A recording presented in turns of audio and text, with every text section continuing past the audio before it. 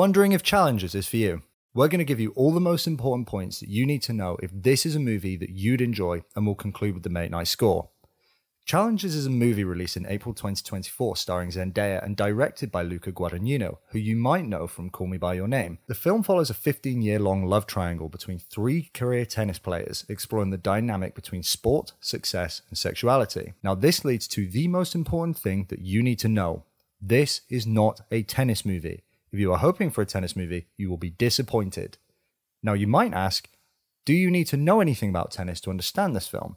In short, no. However, there was some scoring which might help to understand. Fred, why don't you give us a breakdown? So, a tennis match is split into points, games, and sets. And in the movie, the scoring is referenced through a scoreboard that they have in the bottom and top. Each of the red columns is a set. The numbers within those columns are representative of the games that are played. To win a set, you need to get to 6, and you must win by 2 clear games. So, for instance, you could win 6-4, you couldn't win 6-5. The aim is to win 2 sets. You can largely ignore the grey points that are on the right, as they don't become that important. Okay, now here are some other points which we think are important. The plot unfolds in a non-linear manner, exploring the backstories and emotional stakes of the characters. Although this structure adds complexity, I thought it could also make the narrative feel tedious and convoluted.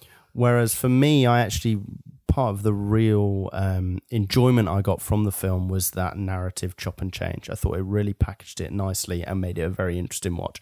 So we both say between us when we discussed it, for some people they'll really like that, and maybe for some it's a bit too much. Just be aware that it's a non-linear narrative, and there are a lot of steps in that narrative. It jumps around a reasonable amount. And on our discussion, we kind of realised that some people picked up things that others missed, and you probably will find that there are things that go by you. I think generally as well, across the board, this is a very interesting movie, and this is quite representative of that. Now, sexual dynamics. The film features a notable amount of sexual tension in various interactions, which is unusually high even for a romance film. These elements might catch some viewers off guard. We've discussed that it's not a tennis film, and you basically said it's a romance film with it's not, the horniness isn't the narrative. Yeah, it's important to know you will probably have your expectations subverted depending on what you think of this film. When I went into it, I was under the impression that it was a horny film based on a review that I read. Jamie thought it was more a tennis film based on watching the trailer. The impression we got from it was slightly different. I didn't feel like it was overtly horny, and Jamie didn't feel like it was anything to do with tennis, really, which would be right. Just know that there are horny elements. Some of them are quite well done and are very interesting. Sometimes it seems a bit shoehorned in, but doesn't necessarily lead to anything overtly sexual. Just know that there's this undercurrent that's bubbling throughout. And I think that it's present in every interaction. It's quite important. And sometimes it really works, and sometimes it feels like unnecessary. And bordering on sometimes a bit uncomfortable, maybe not intentional. But unintentionally, yeah. The character depth. We thought the characters are depicted with a mix of good and bad traits, which made them complex and engaging.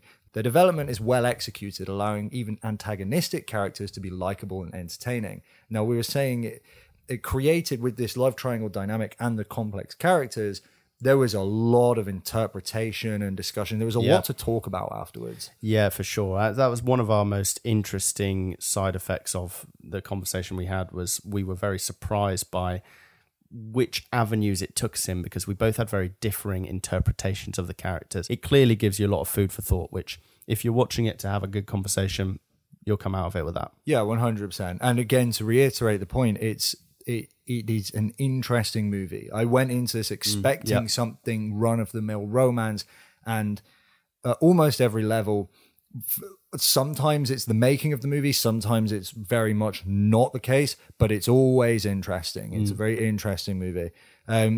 Acting highlights. Zendaya delivers a compelling performance, bringing depth and authenticity to her character, which stands out as a highlight of the film. Generally, I'm not the biggest fan of Zendaya's acting. I like her. She's really, really cool, but I generally don't find that much range in her performance.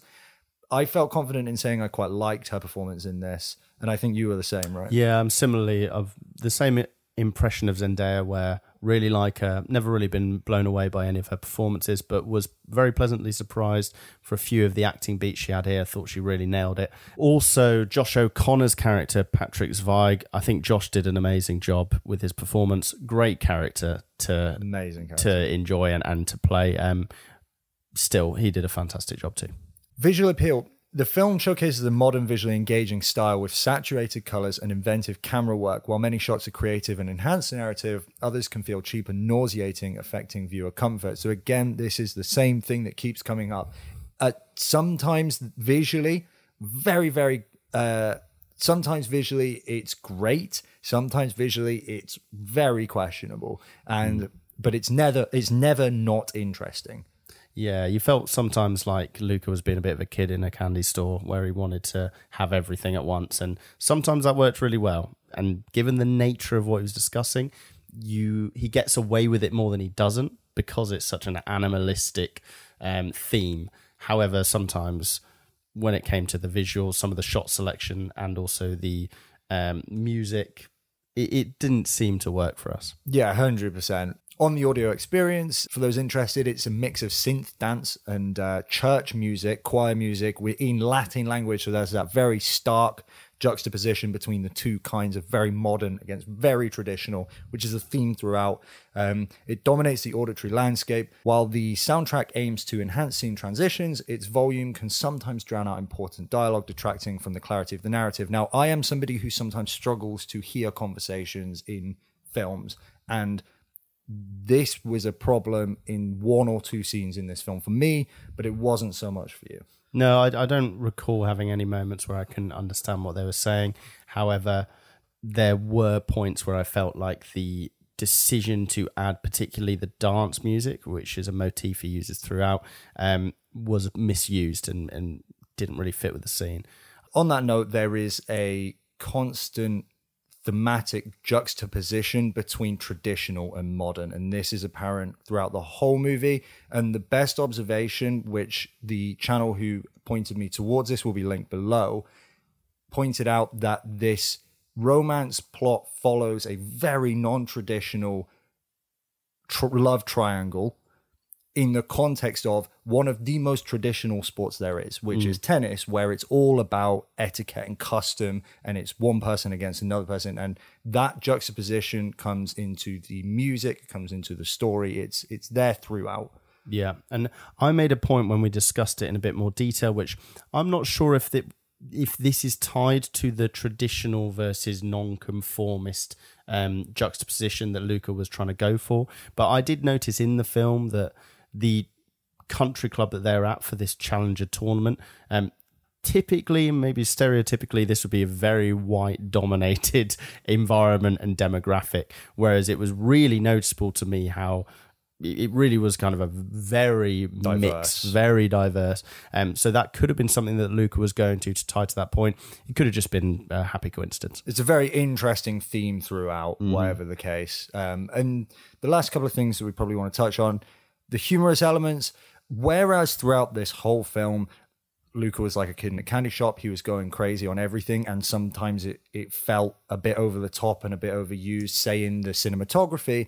The humor was probably one of the most carefully and tastefully added things to this movie, and we both really thought it was great. There were just a couple of moments here and there where they went for a joke and it landed, but it never detracted, it never took away from the focus of the film and the narrative as a whole. Yeah, it was really nicely done from a humorous standpoint. A lot of the film is a case of going for too much, and one of the things that it really did a good job of easing off the gas on was any of the funny elements. They didn't really miss any jokes that they tried, and they did have some genuine laughs that came through. The last couple of little details. I thought Zendaya's outfits throughout the wardrobe was just insane. It was the coolest outfit selection. I didn't notice it at all. Unsurprisingly, Fred did not notice it. Fair enough. If you like that sort of thing, she looked really, really cool throughout the whole movie, and that added a bit to me. There was some sexual stuff which we thought wasn't supposed to be funny, and it was bizarre enough that I think you said you were kind of laughing at it a bit. You can almost enjoy it as well. It doesn't necessarily detract from the film, but I don't think it was what he was going for. But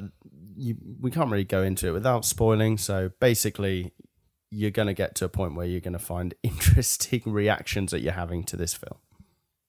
So on the whole, I think we both quite enjoyed this film. We've landed on a Mate Night score of 7.34 out of 10. Generally across the board, the scores that we gave it landed around the 7 or 8 mark, but it wasn't because it was average. It was because it was really, really good at times and also really, really bad at times. And then they kind of had to even each other out.